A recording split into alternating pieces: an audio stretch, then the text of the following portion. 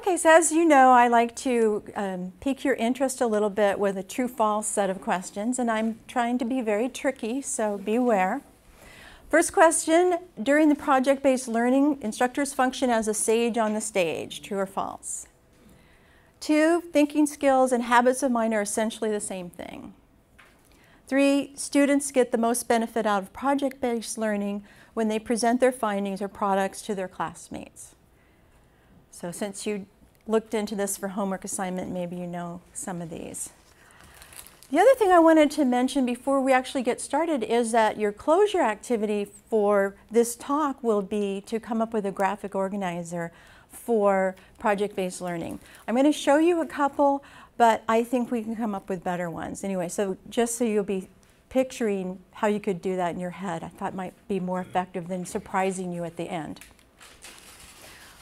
Project-based learning is some kind of project that the students are assigned that takes at least a week and may take a semester to finish. And what it does typically is develop some kind of authentic project to do that could have a benefit to the community, it could have a benefit to the school, or it could be more fanciful than that, but usually it has some connection with reality. One of the things I thought I would do today as an illustration of project-based learning is to use Adrian Novotny's program that he started with his cultural anthropology class. I interviewed him briefly for this, but basically I found out about it last Flex Day. And what he does is, this is an honors class, so it's a little bit smaller group than an ordinary class. He brought up the question of the quality of life in Long Beach. Now, students can pick their own topics in this quality of life issue.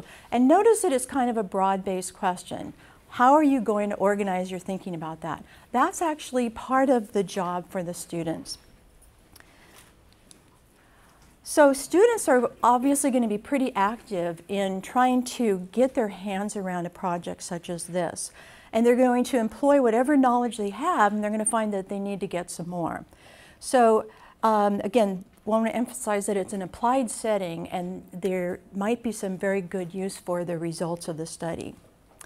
So as the learners work on the project, the instructors are going to need to supply scaffolding. And that is some support for the students in getting information and resources, maybe connecting them up with people in the field that they're working on so that they might be able to interview those folks and get some information from them. So the instructor is the guide on the side on a program that is mostly going to be done by the students, and that's where the engagement happens.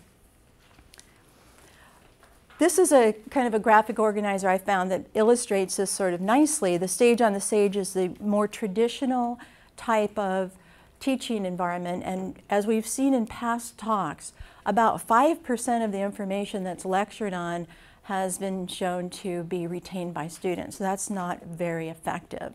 And then what we're hoping for is that we can set up this project with some parameters in advance and then let students work on it and give them feedback and training in that sort of teachable moment. When they need to know some information, you're there with them to help them through it so they don't get too frustrated. So students are actively involved, they're doing things. There's no way to sit and be passive and get through this project. And so they're going to be using their active higher order thinking skills on Bloom's taxonomy. A couple of more examples. Students listen to a lecture on monetary or fiscal policy, or they could be looking at a real life economic problem and maybe even taking roles like Ben Bernanke and other people who are wheeler and dealers and making big decisions about current economic crisis that we have as well. And then students could complete a worksheet on Newton's laws, or they can take into account the lesser gravity on the moon and imagine a type of sport that they could do and take advantage and maybe play with that less gravity, smaller gravitational pull. Now, Novotny students basically did some community service, and it did catch the attention of the city officials, so they were able to present this to them. And the community service is free research time and data for those who are making the decisions for Long Beach. The project is probably going to be in part designed by the instructor, and in fact, Novotny came up with the idea of looking at the quality of life in Long Beach, but the rest of it is in the hands of the students oftentimes, so they have a lot of leeway and have to make some decisions. So I have a couple of materials that I got from Adrienne Novotny that I'll pass around. And some of the things that the students decided had to do with quality of life had to do with law enforcement, water quality, available housing, health care, school funding, the Port of Long Beach, juvenile crime, drug abuse, geriatric health. And you can see, oh, they got into recycling, mental health. And so over a period of years, students have picked some little piece of the quality of life issue to study for Novotny's class, and that became their project. So, and again, I'm using Novotny's projects as an example. They targeted Long Beach, and of course they had in mind talking to the city officials about the results of their research. And I'm going to use as examples housing, affordable housing, and access to health care as a couple of the projects that the students worked on. So they defined those subsets of quality of life, and then they targeted who they wanted to talk to about it. The project has this concept of need to know. It's not like the need to know in the military, right? Like you don't need to know. But what it is when you have a problem that's posed or a project to work on, you realize that you don't have enough information to do it. So you begin a search to gather up the resources and the information you're going to need in order to complete the project. So that's a big advantage of the project, is that the students now want the information rather than feeling like you have decided the information that they need. The idea here is that students are going to learn academic content, so you decide ahead of time what they're going to learn in the project. They're clearly going to build skills. Some of those skills are going to be communication skills, collaboration skills, but they're also going to build some thinking skills, managerial type things. One of my research students did some collaboration with me, and that was a way that I found out about this project going on as well. He had taken research methods the semester before he had Novotny's class, and so he knew I would be a good source of information about how to design his project and how to develop measurable goals and what kind of numbers he was going to end up with to analyze. So he came in to see me, and you know, there goes the collaboration, not just with his fellow students, but with any other resource he can think of on campus. One of the models that I found in my search to try to think of what I was going to present to you was this one, and it's kind of a 5-principle model. It's not the only one out there, but it's a pretty straightforward one, and so I thought I would share it with you. The first principle suggests that you begin with the end in mind, and for the instructor it would be, what do I want the students to learn? Some projects are done in groups, for example, but others are done individually.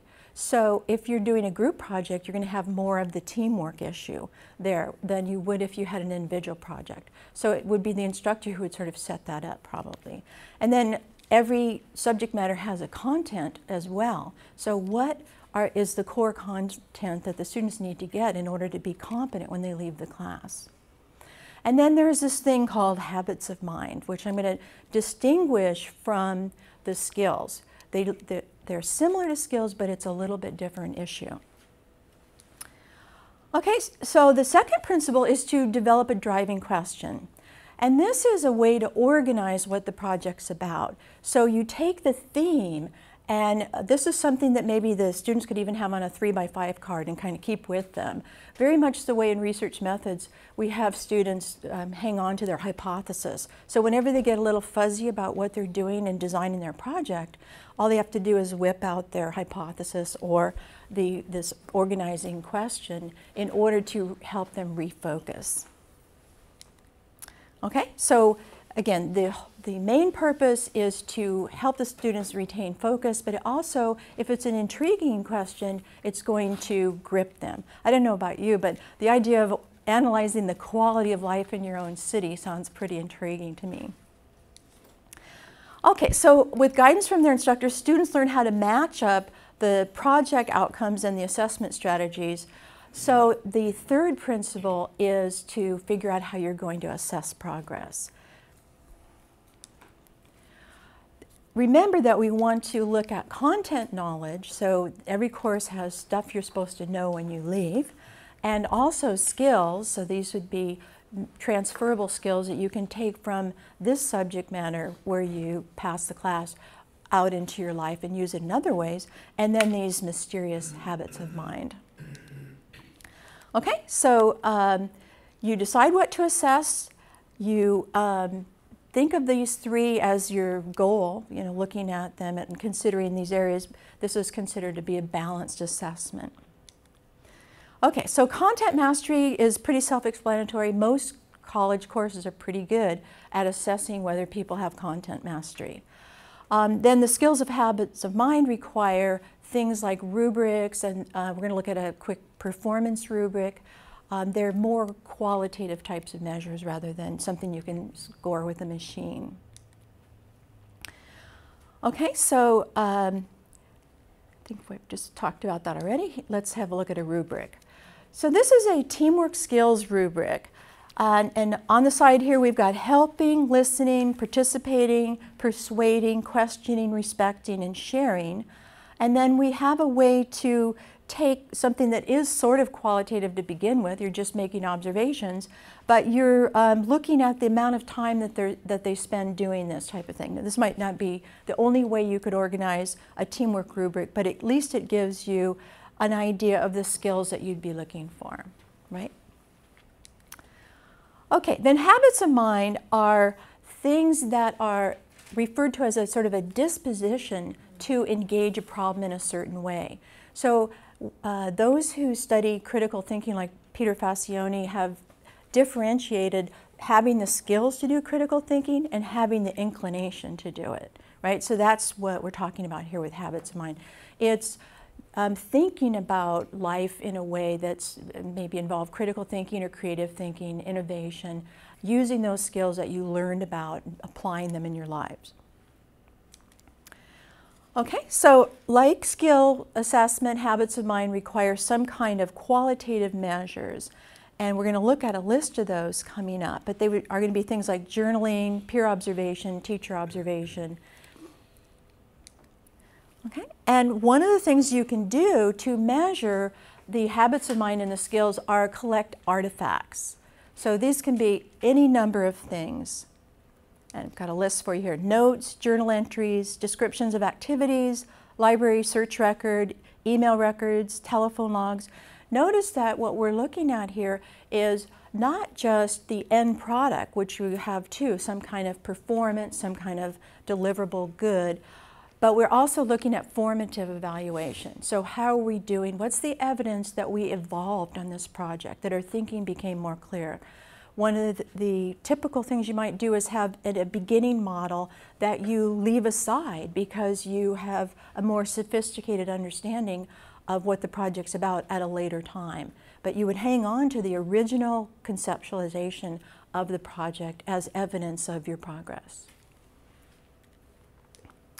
Okay, so the fourth principle is map the project, and this involves a sequence of activities, but with the sequence of activities you have to have a timeline, and it's helpful to have sub-goals along the way, sometimes called benchmarks, sometimes called milestones, where you have reached a certain place and you can rest a little bit, congratulate yourself, and feel good. Okay, so timelines, milestones, and artifacts are all parts of a formulative evaluation, checking your progress on the way.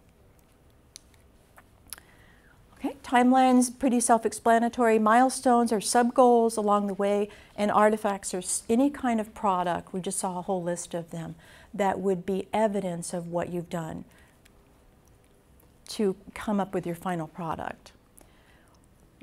In writing classes, of course, we have drafts of papers. We have maybe references where, you know, you have to have a list of maybe at least 5 references that you use to compile your research study, things like that. Okay, so some types of end products. So we've looked at formative evaluation. Now we have summative evaluation. What is the end product that we're going for? And so here we go with some possibilities. You could write a proposal. And one of the things that Novotny students could have done is write a proposal for the city. What they decided to do, and I'll talk about that in just a minute, is they decided to grade the city, A, B, C, you know, D, or F, on how they were doing with each of these little areas of quality of life in the city. So an example of writing a proposal, you might propose a bike path for an area that it's particularly dangerous, let's say for bicyclists to share the road with motorists. And then inventing a device, right? So there's a definite deliverable for your project. And so that would be a very nice endpoint.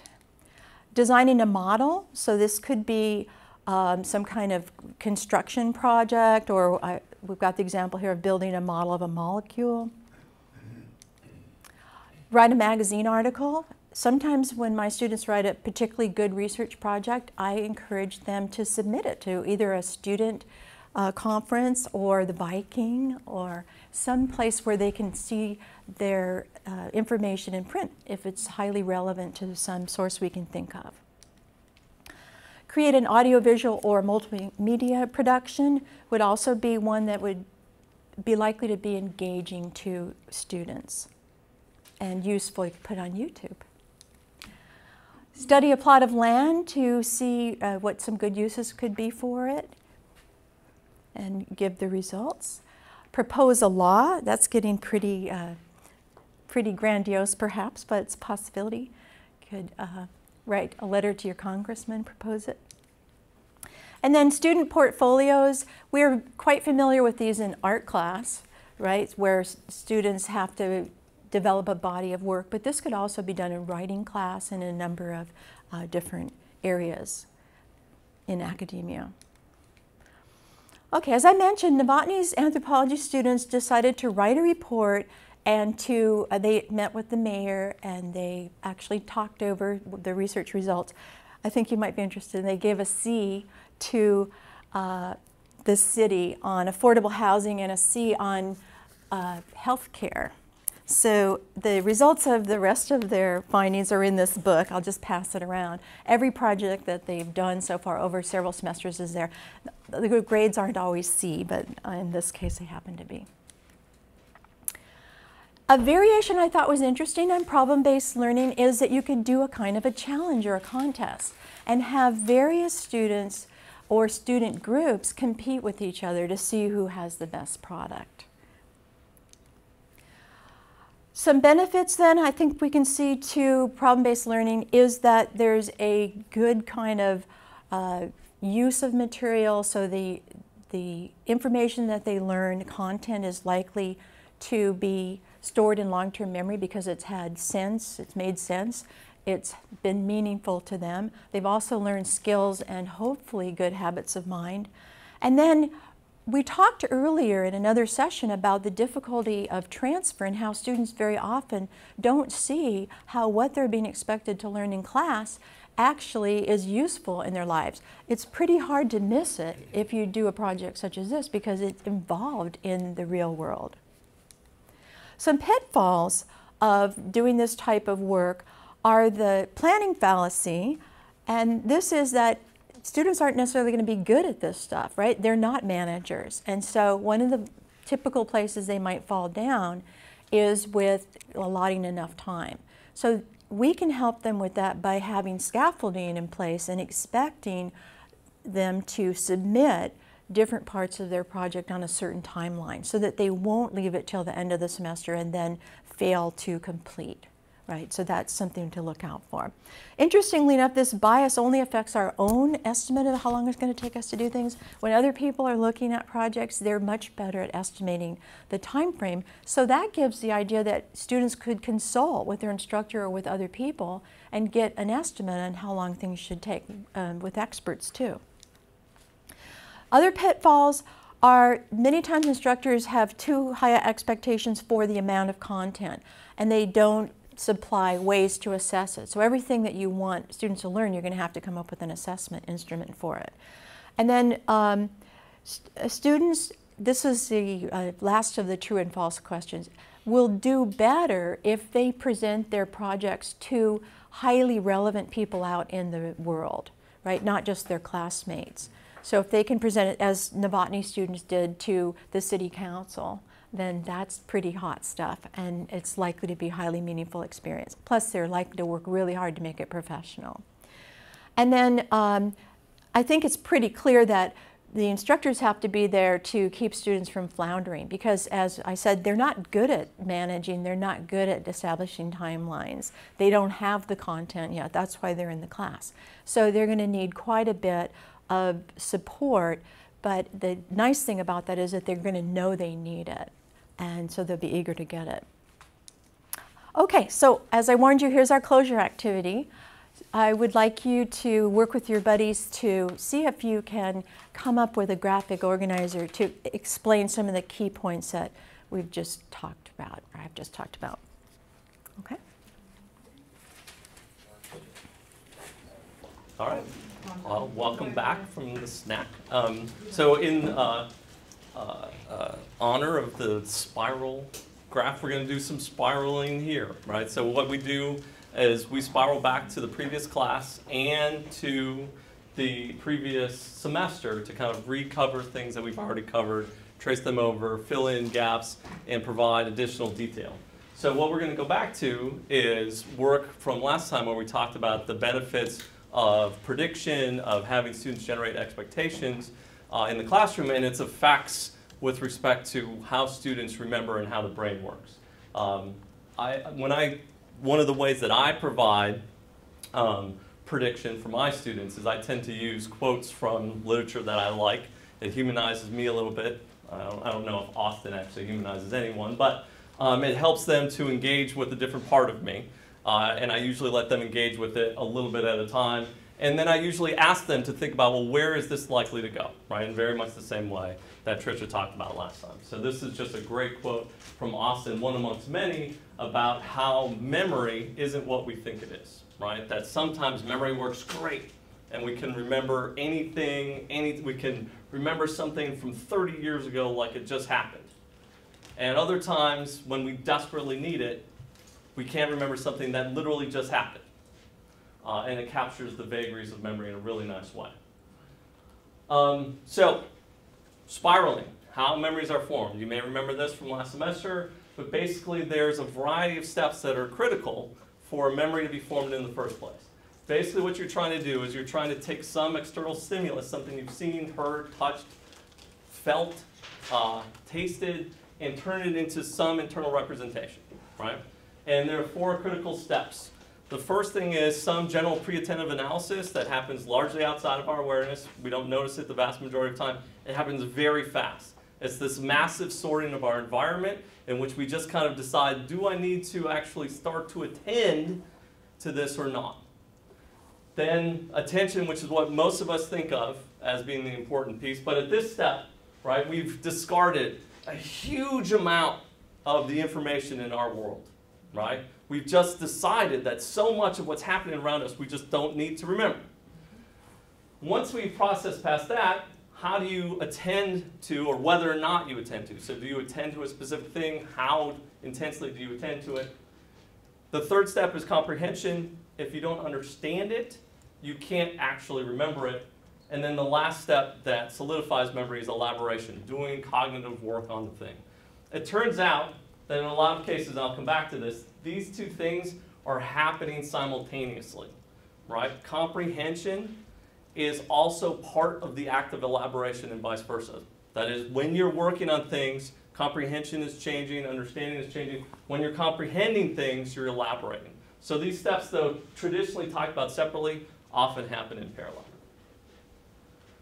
Okay, so how does generated predictions influence that process? One of the things that Patricia talked about last week is it's essentially the mental equivalent of a prompt. It's something that's telling you, pay attention, right? Something is going to happen.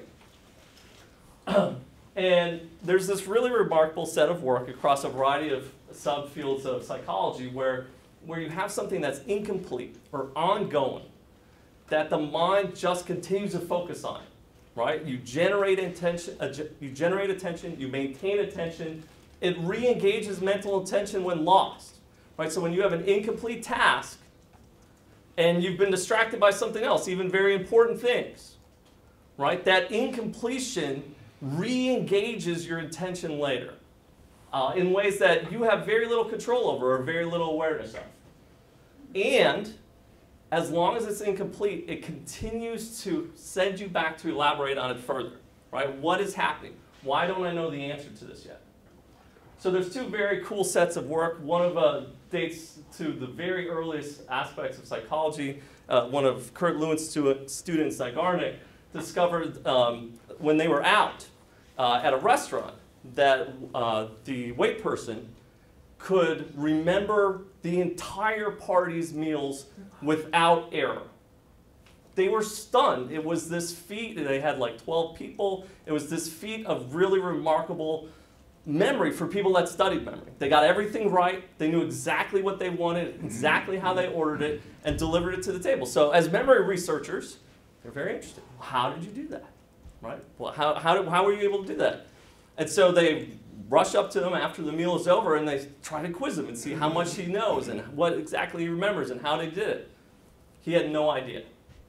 He couldn't explain how he did it. Not only that, he had no idea what people remembered, or I'm sorry, what people had ordered anymore. He could not remember. What had happened is the incompletion of the order, right? I have not delivered it yet. I have not achieved the goal. Kept it all active in memory. When he achieved the goal, gone, right? We all know we have models of this constantly in our classrooms, which are tests, right? The students take the test, they know a lot of things, and then you ask them the next lecture about anything that was on that test that they were studying before, and they've forgotten a lot of it. Well, what? It's painful. It is painful. We'll talk a little bit about that. The other very cool set of work is work by Dan Wegner on non-conscious or ironic monitoring, right? So this grew out of his observations in clinical psych that when people were trying not to think of particular things, they actually thought about it more. And so many of you have probably heard about this research. It's don't think of a pink elephant or don't think of a white bear. And the harder you try to not think of that thing, the harder it is. Is that sort of that resist-persist phenomenon? The more you resist it, the more it persists? Is there anything to that? Well, it's built into that, right? So if you it's the ongoing, you have an ongoing task that in these cases are never complete. You want to try to never do something or never try and do something. So you have to constantly monitor that task, right? And so even when it falls out of consciousness, there's a variety of non-conscious processes that continue to track. How am I doing on this task that never ends, right? And that constantly brings it back into consciousness, right? It's the same kind of thing. When we have something that we know we're supposed to be doing or we're trying to work on or we're trying to think about that's not complete, our mind continually re-engages with that process, right? And that's essentially what prediction is doing. When you get students predict things in the classroom, until you provide them with the answer, they're continually engaging with that information. They're going, well, I've predicted an outcome. I don't know the answer. The answer is coming, but I don't know when, right? So you're keeping in this constant engaged set of recollection and elaboration. Right? It's awaiting confirmation or closure. Right? It's a very powerful effect. What other influences does prediction generation have on memory? There's a variety of positive ones. Right? One of the things, and I think this came out very nicely in a variety of people's examples, is that if you can provide predictions in ways that violate students' expectations, violation of expectation attracts attention. right? A lot of people argue that's the key reason we have consciousness, right? That we have a lot of ability to navigate our world, but what consciousness does is it checks what's going on against what we expect. And when things don't match, we pay attention, right? And so violation of expectation, I'm expecting something to happen in the classroom, I'm expecting X or Y, that violation of expectation is very memorable, right? And so predictions, where you essentially lead students in a particular way, or you get them to act on their particular expectations and then violate them, become more memorable, right? And you have broad, different ways to do this. There's things that violate students' personal expectations, categorical expectations about events or people, or just broadly unusual things, right? So things in human perception that people notice a lot are when people do things that are extreme or very negative. Things that don't happen normally in human interaction are highly noticeable, precisely because they violate our expectations for how people perform, right? So if I step up on the table, right, it's a very memorable thing, right? And even though you might not remember a lot of the other things that I do today, you'll remember I got on the table because it violates the general expectations in the classroom. And hopefully I don't break my leg. Okay. The other thing that it does is it creates goals, right? It creates goals for the students to attend to, and it directs them towards particular information. So the key is to create prediction or predictive exercises that helps guide students to the things you want them to attend to. Not just anything, right? But to the specific things in the instruction in the classroom that you want them to watch for. A good way to think about this is to think about the different things you remember depending on what goals you have when you interact with someone. If you're meeting someone in a coffee shop and you're thinking about, well, are we going to have a second date or not?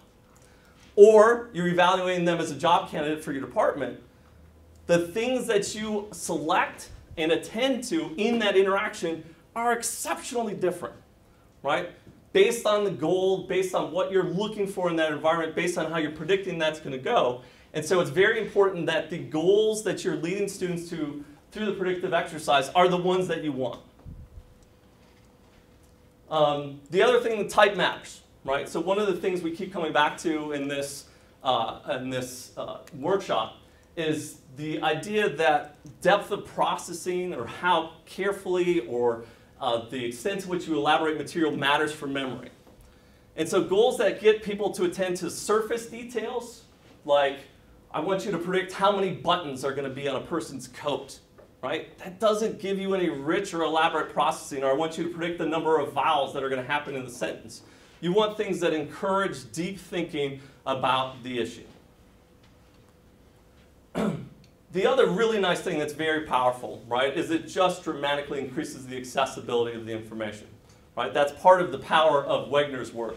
These things become, I'm sorry, I'm reaching for the word, I'm getting blocked by a competing word. Chronically accessible, right? That is, because you keep coming back to it, it becomes something that comes to you all the time. Right? And each time it's brought to mind, the stronger it gets and the more likely it is to come to mind again. And a very important one for education, and that is it protects against hindsight bias. Hindsight bias is this dramatic effect that you see when you provide people with information. They tend to really go, well, I would have guessed that, or I knew that all along. Right? That once you tell them the results of something interesting that in your field of study no one thought was true before, when you tell them the results, students go, oh, of course, it couldn't have come out any other way. And so what prediction does is it forces students to face having to make a judgment before they know the results, right? And that's a very powerful thing. Hindsight bias is very difficult for students to deal with because everything feels obvious once they've learned what happened.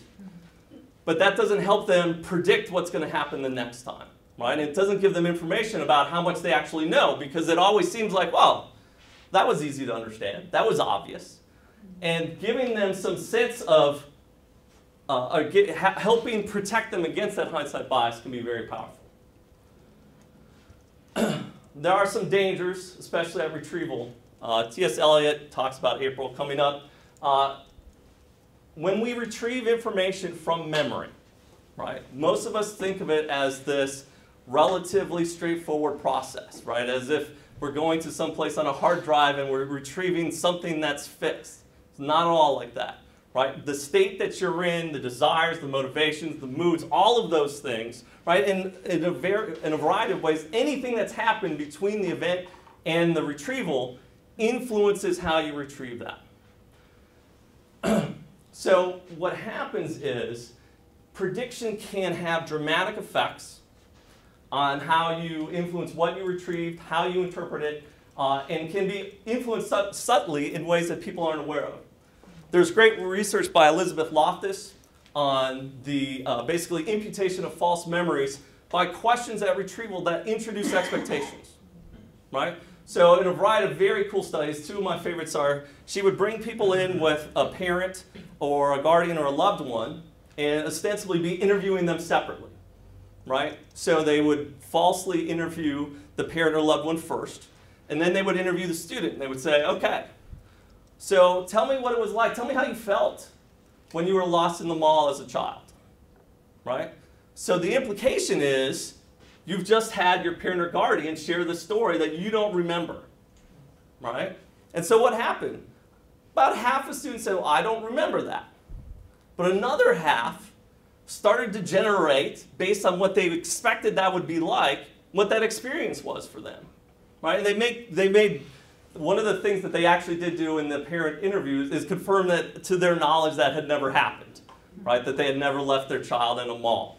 And so what happened is not only do they create all these details from their theories about what it's like and their expectations of what it's like, but then when they're quizzed later, weeks later, right, even after they're told that that was not true, they continue to remember those details as if they're true, right? So if you plant memories that are problematic through generating expectations, it's hard to get rid of them. The other thing that can do that can be problematic in the classroom is it activates theories, schemas, stereotypes that you may not want to have out in the classroom. You may not, but it's something you have to be aware of. As soon as you're having students generate their own expectations and beliefs, those expectations and beliefs can come from all kinds of ways, right? Cultural stereotypes you want to engage with and debunk or work on, great. But if that's not what your goal is in that activity, you need to be prepared for that happening. And then one of the most problematic things, right, is that one of the things that can happen is students can remember what they predicted, not the actual fact at the end. Right? So you have to be very careful at the end of the process when you actually come back and you provide the facts, right, to make sure that they've learned the facts. Because you've given them a lot of memorial activity centered around remembering their prediction, right? And if their predictions are wrong and based on stereotypes or false memories or their active schemas or scripts, you're reinforcing all those things. So you have to be very careful how you use these types of things. It's very powerful, lots of attentional benefits, lots of memorial benefits, but there are risks. The other thing that happens, it's in this general sense of things, people have really remarkable expectations about whether or not things change or don't change, right? And so when you have them generate predictions around those things, right? So if how did something change in, how did the GDP in the United States change over time, right? They have expectations that some types of things change and that some types of things are stable. In human perception, one of the problems that we face a lot of psychologists is people have this dramatic expectation that people don't change, right? That they have very stable personalities over long periods of time. And so what happens is, even if you provide evidence, even if you try and debunk the fact of that consistency, people just believe that that person is the same person underneath, right? Unless you allow them to cross a watershed a bit, right? Unless you allow them to cross something where people have theories about remarkable change.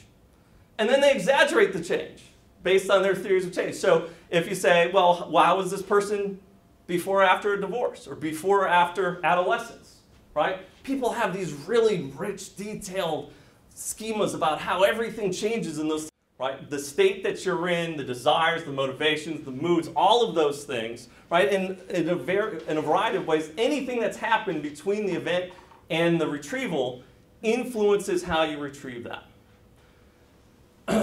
So what happens is prediction can have dramatic effects on how you influence what you retrieved, how you interpret it, and can be influenced subtly in ways that people aren't aware of.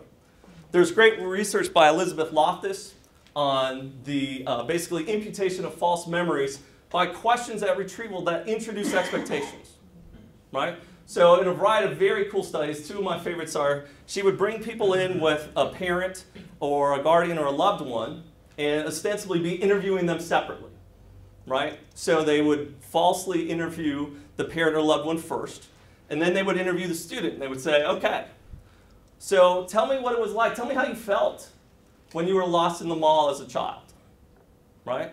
So the implication is you've just had your parent or guardian share the story that you don't remember, right? And so what happened? About half of students said, well, I don't remember that.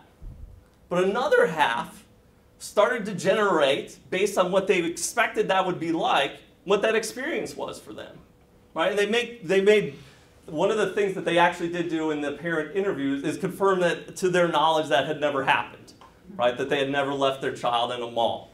And so what happened is not only do they create all these details from their theories about what it's like and their expectations of what it's like, but then when they're quizzed later, weeks later, right, even after they're told that that was not true, they continue to remember those details as if they're true, right? So if you plant memories that are problematic through generating expectations, it's hard to get rid of them.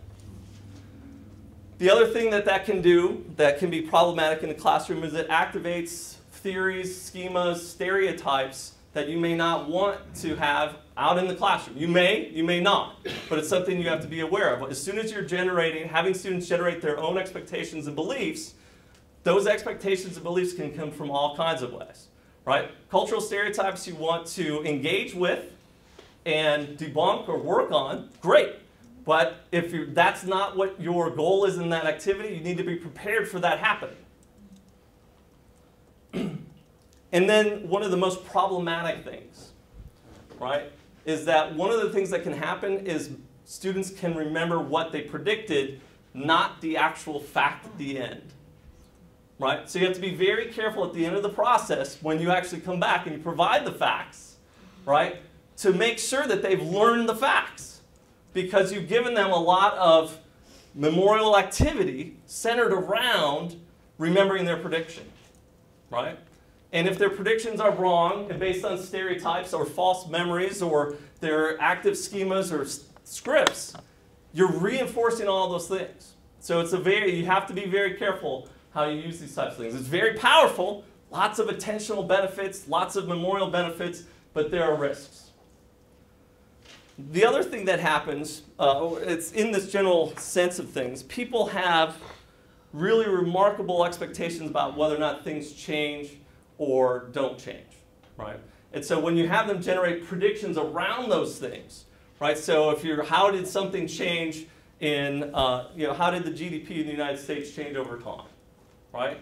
They have expectations that some types of things change and that some types of things are stable. In human perception, one of the problems that we face a lot of psychologists is people have this dramatic expectation that people don't change, right? That they have very stable personalities over long periods of time. And so what happens is, even if you provide evidence, even if you try and debunk the fact of that consistency, people just believe that that person is the same person underneath, right? Unless you allow them to cross a watershed a bit.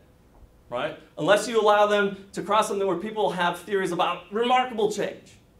And then they exaggerate the change based on their theories of change. So if you say, well, how was this person before or after a divorce or before or after adolescence?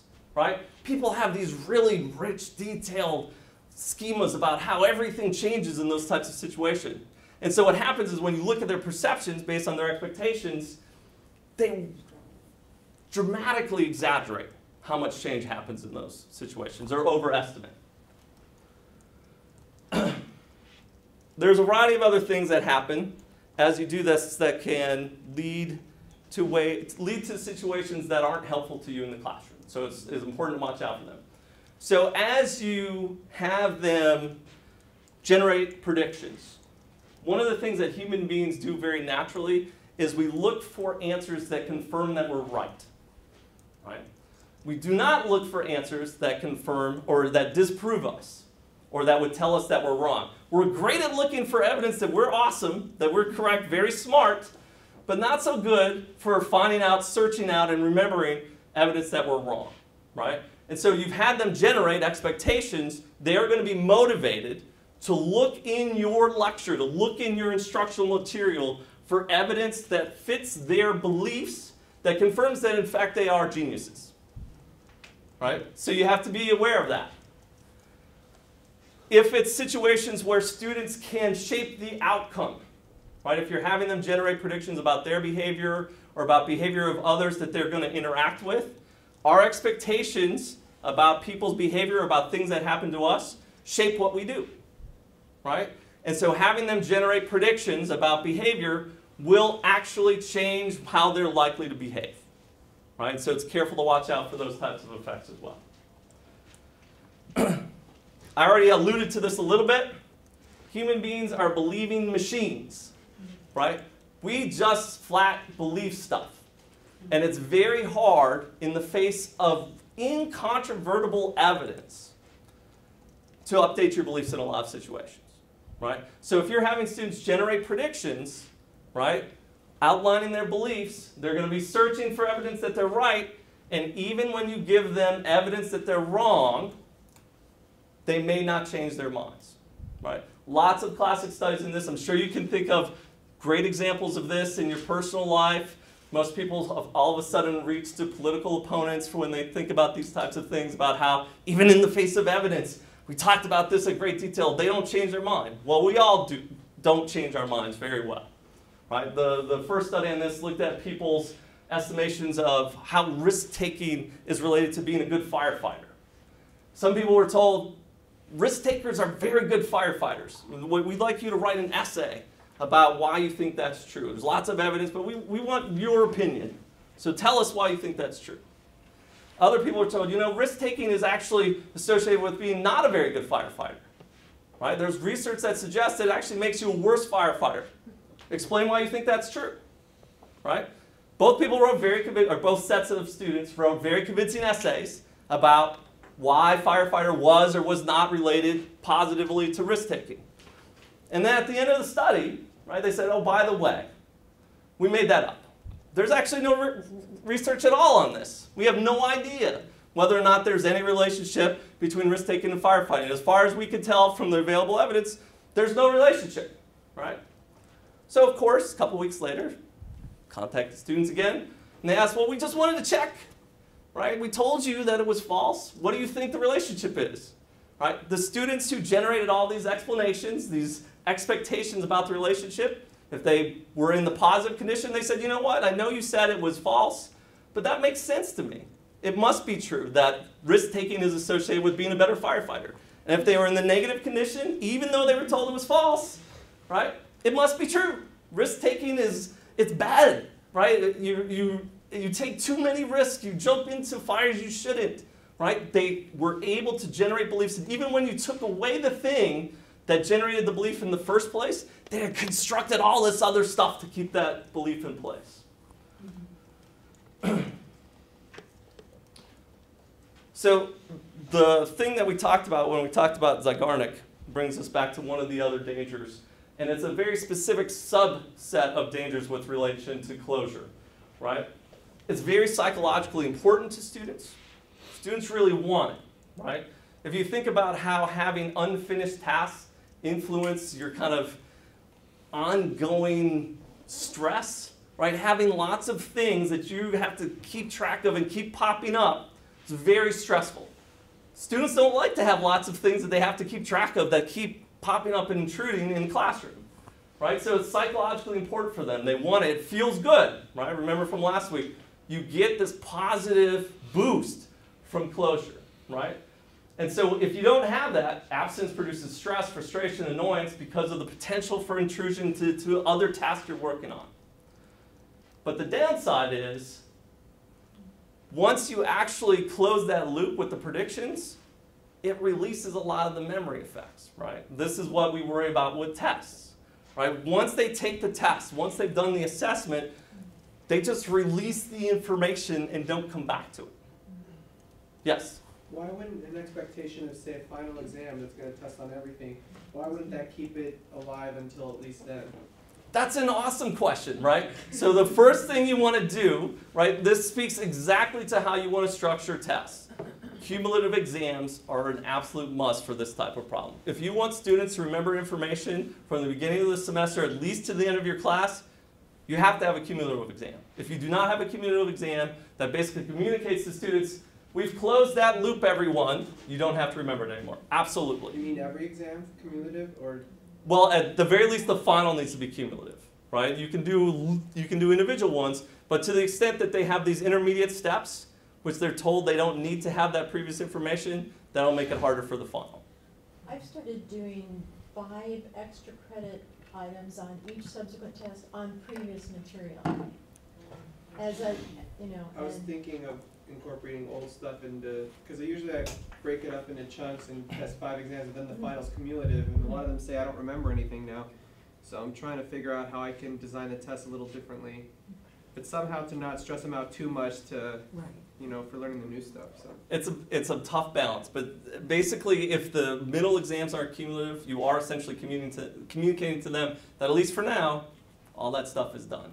And so I think that's a good balance, right? Having something that says there is going to be stuff, make sure you keep it relevant, don't forget. That may be enough. I just integrated this cool thing that seems to be working unexpectedly, which is that they can make up half of the points they missed on their first exam by meeting it after class and orally going through the objectives again. So they have to go through and correct their exams, but then they have to meet in a group, and then I just pepper them with questions from all the objectives. And then they get to do that for the midterm too, but not the final. But not the final. Well, at least, for those that allows them, that tells them right away, right, that I need to keep this memory, that I need to keep this material current, right? The task isn't over. Yeah, the oral part seems really interesting because they seem to be really fired up about it. It keeps them, I don't know, like alert in a different way, which I've never seen before in the classroom. Right, but you've experienced it in the classroom, right? How do you feel when you're up in front of a classroom with students talking? Well, I'm sweating right now. Right, and it's the same thing for them, right? It's the same thing for them. Yeah. It's the same thing for them. The other thing is, I don't know if any of you guys ever watched these. Well, I had a grandfather that made me go back and watch some of this stuff with him. One of the ways they used to handle this was cliffhangers, right? That is, you'd have a cliffhanger in these serials, right? Where it would, in some cases, they would literally were cliffhangers, right? The guy would be hanging off the edge of the cliff almost every week. But so what they did is they would have closure of the previous cliffhanger, right? You get away from that one, you get this partial closure, and then you get a new cliffhanger, right? And so that's how you try to hook your material. You want stuff that gives students some of the psychological benefits that we've closed the loop, but there's still something hanging, right? There's still another piece, right, that you can bring them in. And so building things into your lecture that allow you to say, or build into your class arc, that allow you to say, we're engaging this now, right, and this will be on the test, but I want to alert you to the fact that this is going to be really important for Chapter 4, right, which will be on the next test.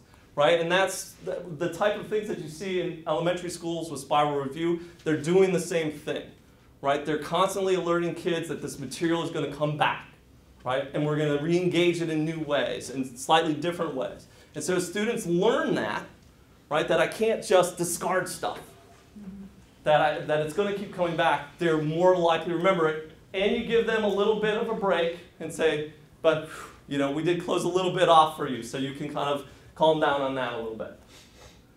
So one of the things that came up is people had generated different predictive exercises that we talked about. And there was one concern that someone had about, they had a true-false predictive exercise. And they were worried they had too many false things on their exercise. So I just want to kind of go over what some good goals that you could use based on what we understand about the brain to build these things.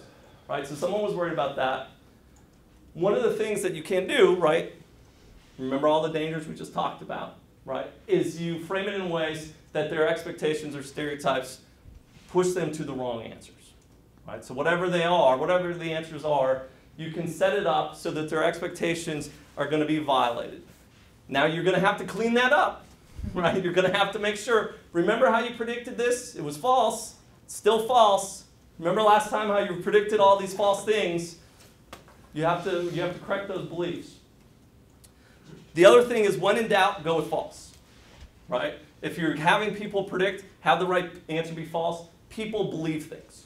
We're believing machines. We talked about that a little bit. There's great work by Dan Gilbert that basically comprehension and belief, that is endorsement or agreement with the thing you comprehend, are simultaneous. Right? That is, understanding something is false takes extra work. We don't do that very well.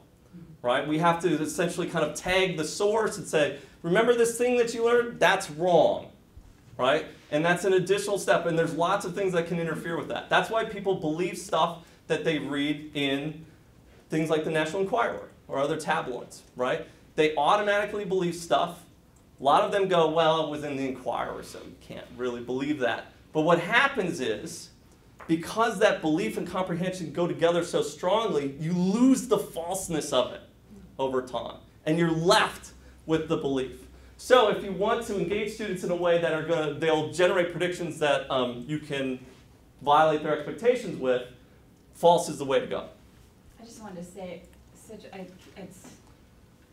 can't let go of this. One of the greatest examples of that belief perseverance is this new 13th sign in astrology. So it's so interesting to me. I mean, I know PhDs that are, discussing signs, and oh, this person's a Libra, and we look for all the qualities that Libras are in the person, and B, confirmation bias. Confirmation bias, right. And B, when we are now told, well, that's all askew now because we have this 13th sign, and now you're actually a Sagittarius or whatever it is.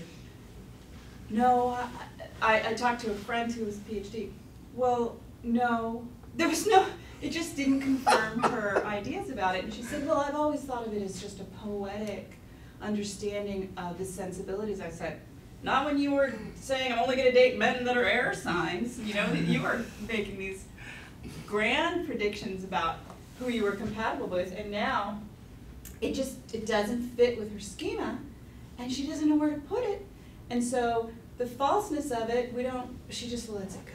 Yeah. Even though she's a very cognitively complex person, she has to let it go. And that's why we say believing is seeing, not seeing is believing. Right. Right? I mean, your belief, then we call it selective perception in comm studies. Then you winnow it down to those things which are consistent with your expectation. And it's pernicious. You don't even know you're doing it when you do it. Not at all. Yeah. The vast majority of the time, your phenomenological reality is that you have not filtered anything, right? And which leads to a lot of the conflicts we have with each other, with our students, yes. Right? Because we believe we are living a completely unfiltered life, right?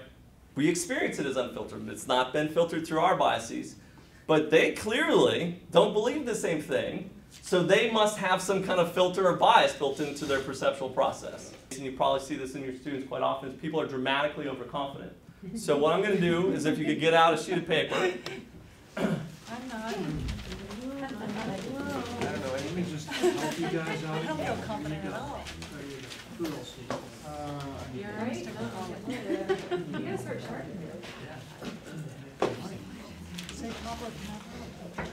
So what your goal is in this task is to correctly calibrate your confidence in your answers so that you get 9 out of 10 things right.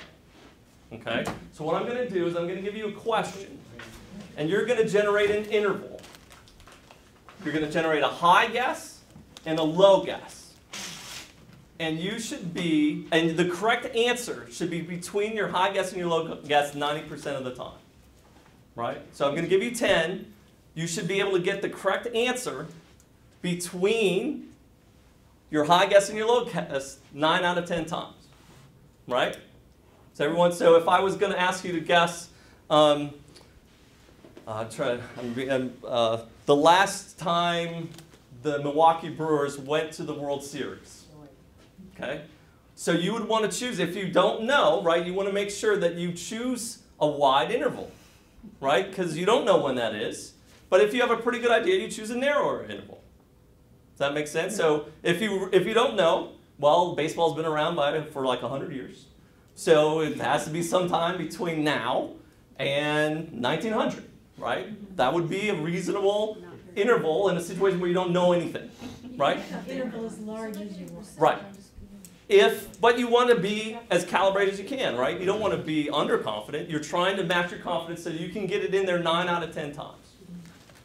Okay, so the best guess as you can without being overconfident or being underconfident. So you should aim for no more than one correct answer falling outside of your interval. Okay? And, right, people always say, wow, this doesn't really matter. I'm going to make it matter. $10. I'm going to give it to Patricia to give to the person who's the best calibrated. Right? So the person who's the best calibrated, getting 9 out of 10 right. And if it's tie, we'll go to the person who has the highest precision, their smallest overall intervals. Okay? All right, here we go. So the high guess and the low guess. Your correct answer should be between your two guesses. The year John Wayne won the Best Actor Academy Award for True Grit.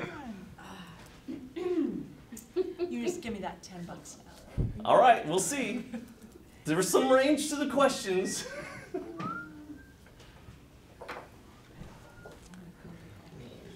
So you need a high guess that you believe that is higher than the actual year, and a low guess that you believe is lower than the actual year. Can I ask you a question? Yes. Are these things that actually happen? Yes. All of them have correct answers, yes. So in fact, if you're asking, did John Wayne win the Best Actor for True Grit? He did. Who knew, right? I'm not looking, go. Okay, does everyone have a high and a low guess? Yes. Excellent, okay. Number of times the New York Yankees won the World Series between 1903 and 1995. Oh my goodness.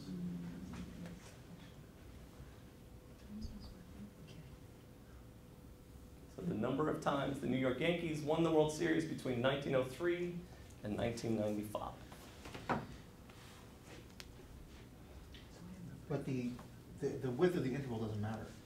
That's right. Right. Well, it only matters if there's a tie. Yeah. If there's a tie, it matters. Okay, right. Right? So you got $10 on the line here. That's lunch, almost. Depending on where you eat lunch. Yeah. The number of books in the New Testament. King James, I think, is this one, if it matters. Heathens. I'm kidding. Infidels. I had someone go through it in one of my classes and actually sit there and recite them all. It was pretty remarkable. Wow. Oh, all. Recite the whole All the books and counted them as they recited them, yeah. How many did he count? Nice try. Ask the criminal investigator. Are you guys ready? Yeah. Okay. Median incomes for U.S. households in 1998. Median. The median income for U.S. households in 1998.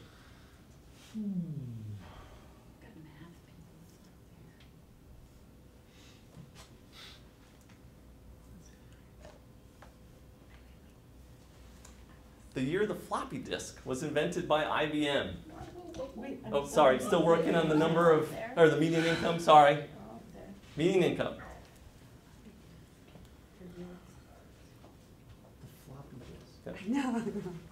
Yes, so the floppy disks, remember the 5 1/4 ones that were actually floppy? Oh, you guys remember disks? Wait, so U.S. households, you're counting both parents or whatever? Any U.S. household. So it would, a single parent would be a household. So all U.S. households. That's from the census. 1998. Right, so then we have the year the floppy disk was invented by IBM.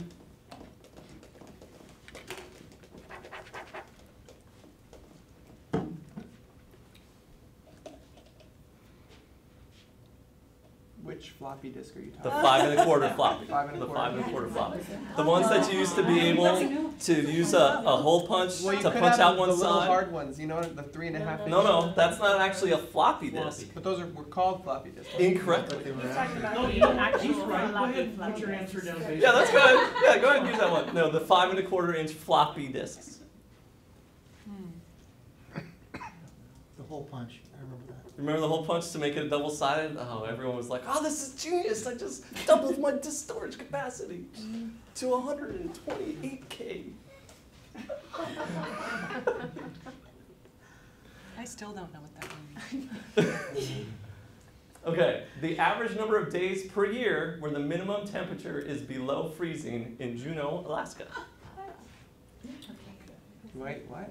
So, across time, how many days per year on average is the low temperature in Juneau, Alaska below freezing? 32 degrees Fahrenheit or 0 degrees Celsius, depending on how you like your temperature. Less than 300. So the average number of days per year where the minimum temperature, the low temperature is below freezing in Juneau, Alaska.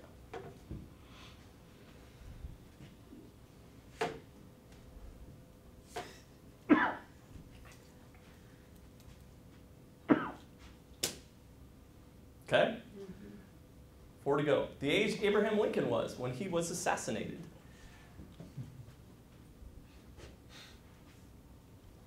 The age Abraham Lincoln was when he was assassinated. Trying to hit all kinds of fields. Sports, When's going to be the Economics. anatomy field? the anatomy. The anatomy doesn't even lend itself. You know what? We could have done bones, the number of bones in the body. That would have been a good one. The population of the United States in the year 2000.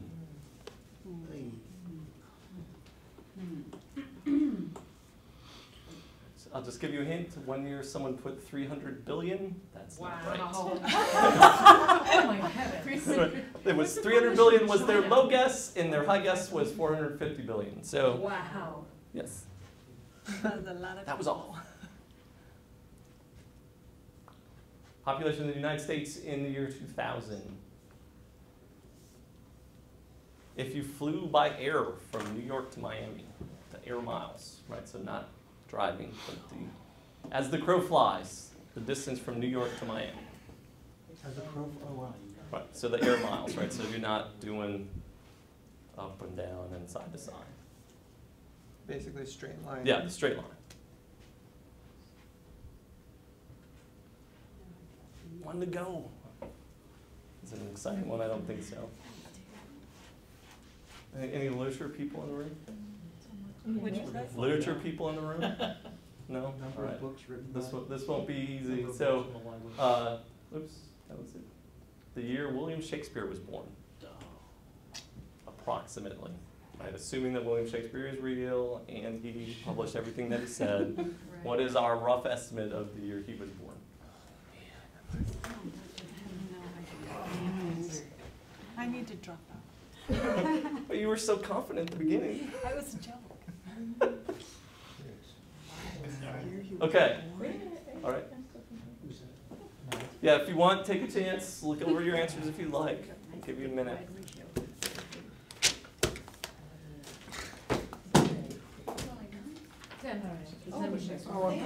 What are you going to say? Yes, the actual answers are hard. Doesn't matter. So, here are the correct answers.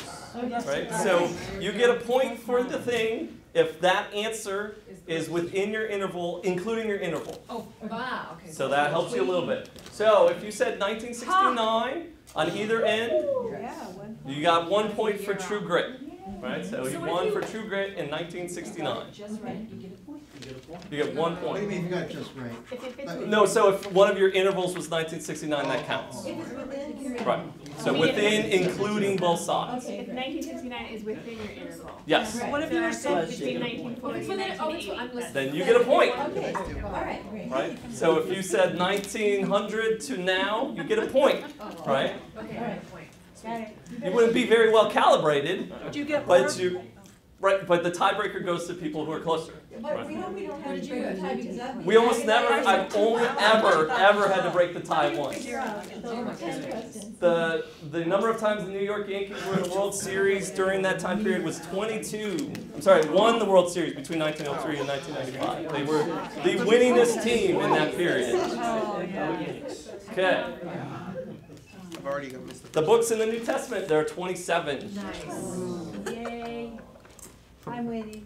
The median income in, what year was that? In 1998 was $29,000. So close. The median income was $29,240. Yeah, I got one right.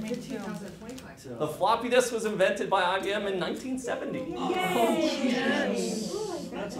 I just got it. Students almost never get this right. Because that for them is like 2 lifetimes ago. I think it's a hat. Juneau is cold 142 days a year. The minimum temperature is below freezing. Between 1 and 365. I did 0 and 350. Lincoln's age at assassination, 56. Yay! People think he was older, I think. 46. I thought Yes. I was younger. I thought he was younger. Really? The population of the United States in 2000 was 283,500,000. Yay. As estimated by the U.S. Census. Air miles from New York City to Miami, 1,095. That's a surprise. I thought it was like 600 miles. And the last one, William Shakespeare, by best estimates, was born in the year 1564. 9. Did anyone else get 9? No, and I got so holy as the bomb. She gets $10. She is perfectly calibrated. 9. So let me ask you a question. How big are your intervals? Rather large. Rather large. That's kind of a personal question. No, not gigantic. Okay. No, not gigantic. Actually, my biggest span was the one that I got wrong. It wasn't big enough. Well, one of the things that happens, so I've done this in psych and econ classes, and usually I get at least one hardcore econ student who's like, I know exactly how to win this, right? And so what they do is they make the widest possible intervals for 9 of them, and then they make sure the other one's wrong. And that way they're perfectly calibrated to 9 out of 10 within their interval, right? It kind of violates the spirit of the game, but nonetheless wins typically. But what happens is how many, so let's see, so we had one at 9, 8, one at 8, 7, 6. So far we've got 4 people at 6 or better. Remember, you're supposed to have 9 out of 10 inside. 5, okay, we got about half the class now. 4, 3, 1 at 3, anyone less than 3? 2. This is when we had a big discussion about the conference. Normally when you do this, you don't warn them so much about. Right, no, I definitely overwarn, but yeah. it's this really powerful thing. And so one of the things that happens, right, is if you do this in the classroom, it gets students to really think about how much they know and how well they know it. Because one of the things that students do very poorly is do the meta-assessment of their knowledge, right? And so as a predictive instrument, this becomes very powerful. It doesn't get you necessarily into the true-false area where you're reaffirming false beliefs. It gives this broad latitude, and it also helps them to think about how well they know things and gives them some realization that they are probably pretty overconfident within their guesses or estimates, right? As we all are. There's great work by Russo and Shoemaker. They did it with Harvard MBAs, put actual big dollars on the line, between $500 and $1,000 in some of the studies, and had them make estimations. Same kind of thing. How is this going to work out? Give us your 90% confidence interval. They were on average 48% correct. They did it with physicians, right? If you're given these symptoms, give us the confidence interval around how likely this person is to have a particular illness, right? Life on the line, physicians only constructed confidence intervals that were 90% correct 40% of the time, right? So they only got 4 out of 10 within the window. We just are overconfident as people, and we don't realize it, right? And one of our job as educators is to help students properly calibrate their confidence in their knowledge to their level of knowledge, right? Or if you want to think about it more kind of gorilla-like, to bring their level of knowledge up to their overplaced confidence, right? But either way, part of our job is to try and get those things better calibrated. And this makes for a very predictive and powerful exercise. I find that putting money on the line, it doesn't have to be very much, motivates students a lot to pay attention and remember it, so that's one of the things I always did. So that's all I have for things that you can use with prediction and expectations, and so that leaves us a little bit of time for the going around the room for the homework. Okay. Thank you. Thank you.